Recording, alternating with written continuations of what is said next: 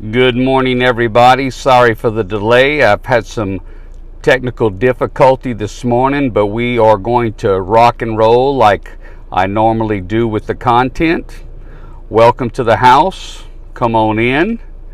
The Rusty Clark is here. I appreciate you being here, Rusty Clark. Please share with some of the people in your life that are significant, whether they be friends, neighbors, co-workers, or relatives. Michael, welcome. Michael, if you're new to my broadcast, by all means, please put down at the bottom that you're new. And we are going to get started.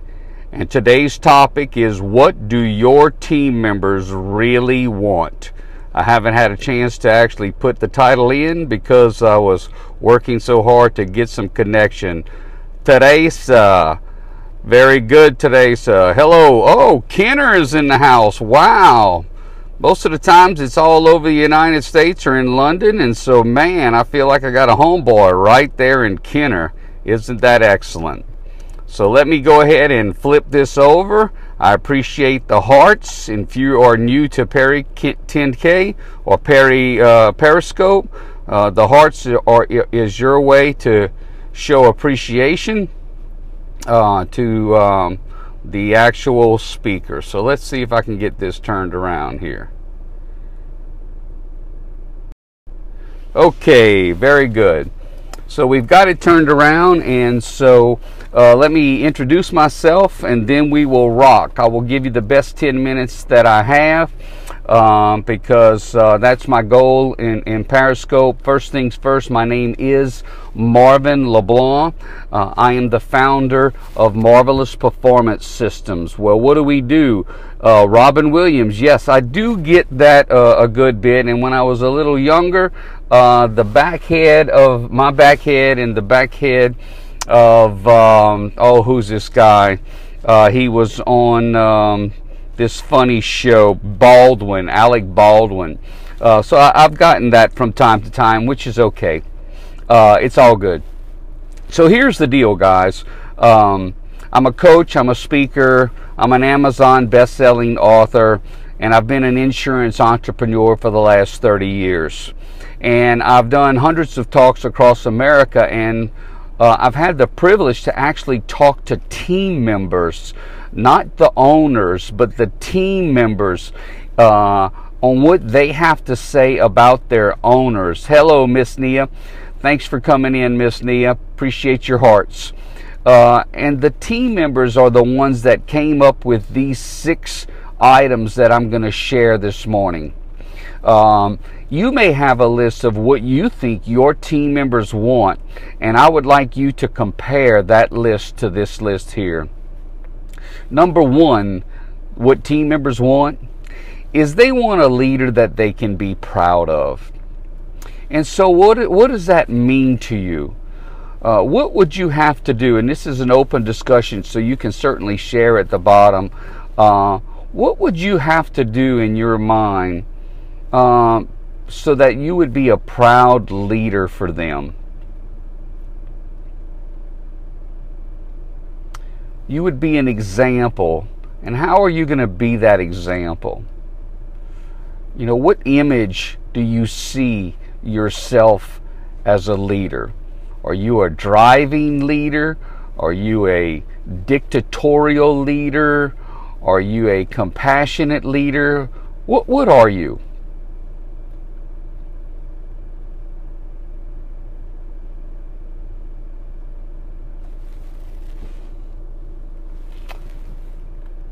That's the question 1. Anybody have anything to share there? Question 2 is, what do team members want? Being passionate is important. Absolutely. From a standpoint of starting an organization, I would tell people not to start an organization if they are not passionate, if they do not find a way to be completely clear on what it is that they're trying to accomplish. And if you're in a relationship, man, you need to have a conversation. There's no set hours. The hours are brutal. If you're reading the newspaper or looking at an email that says, oh, this person was an overnight success, that's just bullshit. It's just not happening that way, guys. You got to put your heart and soul into it. You have to have a passion for being a leader. And also, in my leadership experience, early my ego was a lot more sensitive than it is now. And I did want more recognition as a leader when I was younger. But the reality is leadership is selfless. Selfless. That means that I'm throwing myself into my team every day, building their spirits, continuing to drill down on what my core values are, because those core values have to be funneled into the hearts and souls and actions of my team members. Otherwise, a person could go buy products and services from somewhere else. So the real value has to come from you. So number one, a leader that they can be proud of. Number two, a leader who exhibits positive and productive behaviors. If you say you're going to start a meeting on time, then start a meeting on time. If you say you're going to end the meeting on time, end the meeting on time. Well, Marvin, it was supposed to go 25 minutes, but we went longer. Nope, because we had something come up. Nope.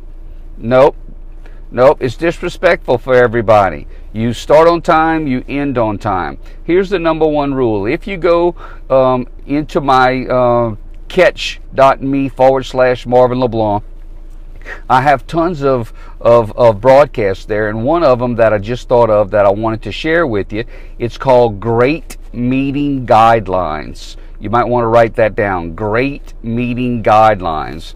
And one of the first things I talk about on how to have great meetings, rule number one, don't have the meeting. Don't have the meeting. Yeah. There's a hell of a lot of times people want to have meetings. They don't need to have meetings. They need to make some decisions on their own. That can be covered collaboratively through email. But meetings are a last resort, not a first result. It's not, oh, we're going to have coffee and kick the water cooler, and then we're going to get in the topic, and oh, John, John, he's going to tell an old story. No, my average meeting doesn't last. The longest meeting I have is 25 minutes.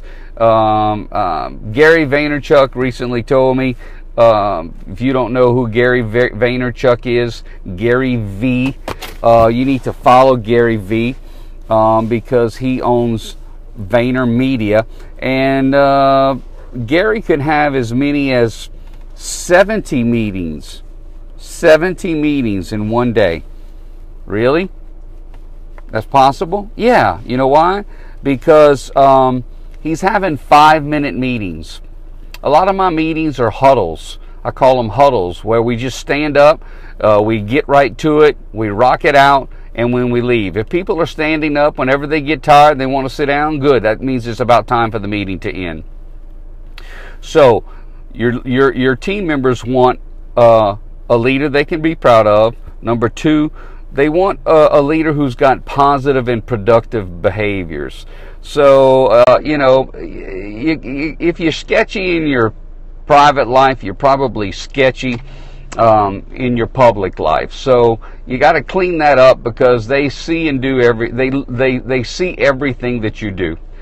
Number three, team members watch. Well, there it is. Team members watch everything you say and do, or don't do. Okay. So if you're doing a behavior that you don't want them to do a behavior, you got a problem there, because there's a conflict, right? There's a conflict that you got to sniff that out. Number four, team members need direction and structure every step of the way. Perhaps even more than they tell you. Because the ones who try to resist and tell you, oh, I don't need the help, need the help more. Hello, Dennis. Welcome to the house. Today's subject is, what do your team members really want? And we've covered one, they want a leader that they can be proud of. We've covered two, they want a leader who exhibits positive and productive behaviors. Number three, They want these team members watch everything you say and do or don't do. Hello, Perry 10K. Good to see you in the house. The rest of the catch broadcast will be able to catch you up in a little bit, baby. Number 4, team members need direction and structure every step of the way. Perhaps even more when they tell you they don't need it. So you got to pay attention. Another little side bonus that I want to share right before I get into number 5 and 6 is that with your team members, you cannot manage your team exactly the same.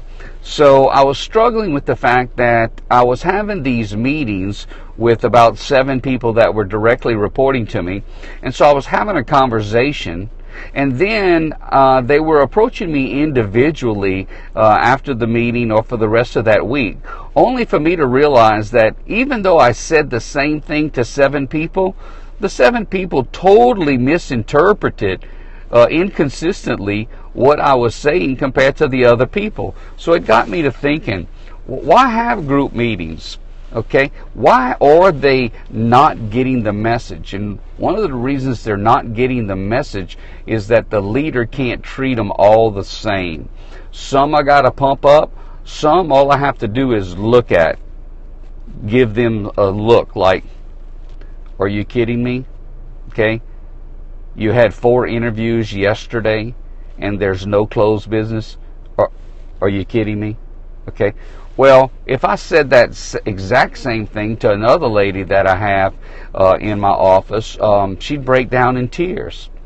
Okay. So I do manage the men a little different, as you might expect, from the women.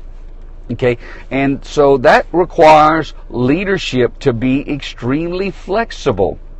There's a lady that's on here right now, Perry 10K, and she has to be really flexible because she's got to deal with all kinds of different creative personalities. Hello, Ania Fitz, and Loftus. I'm sorry about that, Lan.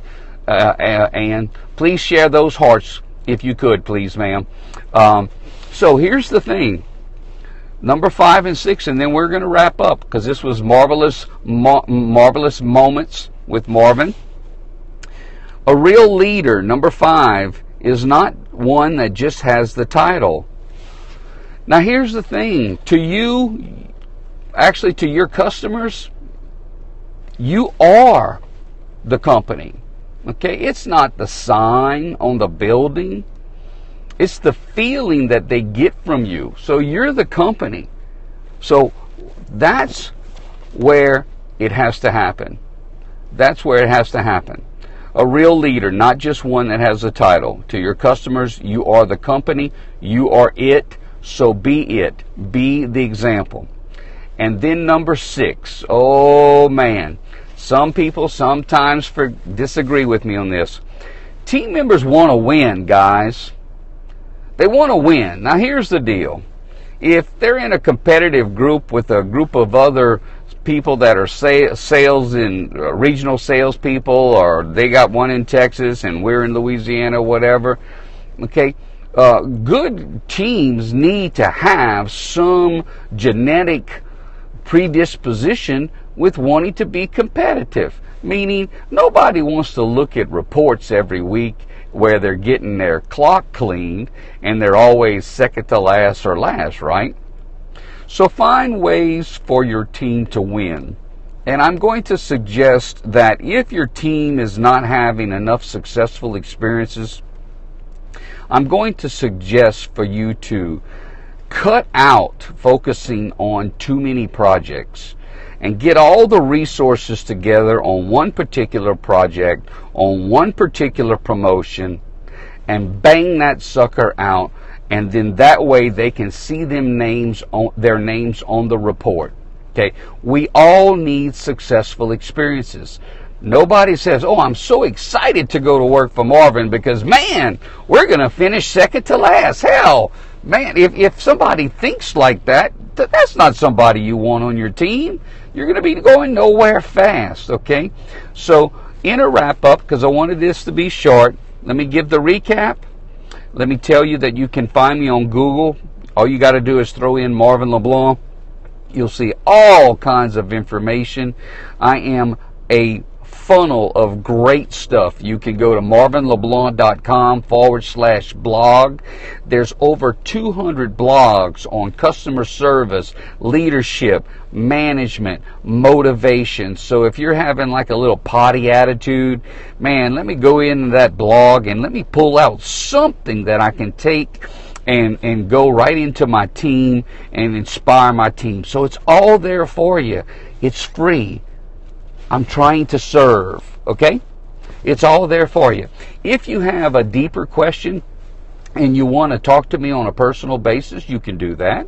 All you're going to do there is you're just going to email me at MarvinLeBlancSpeaker@gmail.com. MarvinLeBlancSpeaker@gmail.com. I commute 2 hours a day, and so for those that eventually want to sign up and be coached by me, I have a coaching while commuting program that's worked out great. It's a straight shot, 70 miles on a beautiful interstate, no interruptions. It's a great way for us to communicate. So if you're trying to rebuild a business, if you're trying to hire the right team, if you're trying to get your own self set aside, if you're trying to find out the strengths, the weaknesses, the opportunities, or the threats that your current business has, I'm the guy. Here's the other thing. I'm not just a speaker that just goes around doing speeches and writing books, okay? I live this life. I am an entrepreneur. Once I hang up off of this Periscope, I'm going to be in the grind with you, baby, all the way through tonight. And then again, tonight at 9 o'clock. Tonight at 9 o'clock might be interesting, because tonight at 9 o'clock we're going to talk about sales versus leadership. And we're going to try to distinguish the difference between sales versus leadership. So I'm Marvin LeBlanc. Is there any questions in the house? Was that valuable in any way? Say yes. If you give a few hearts, and that will help me know that that content was valuable. Very good. Awesome. I appreciate all of you. Goodbye, everybody. Stay in tune. Thanks for the hearts. And please, you can still share. And all the people at the replay, welcome to the broadcast. Enjoy the replay. Really think through these 6 rules. By the way, if you actually want a copy of these 6 rules right here, and a physical copy, you just drop me an email, and I'll send you some copies of these little laminated cards that you can share with your team and your leadership. So drop me an email with your post office box mail address, and we'll send that to you, and there's no charge. Okay? So peace, love, and gumbo from South Louisiana. My name is Marvin LeBlanc, and I want to work with you and help you develop marvelous performance systems. Goodbye.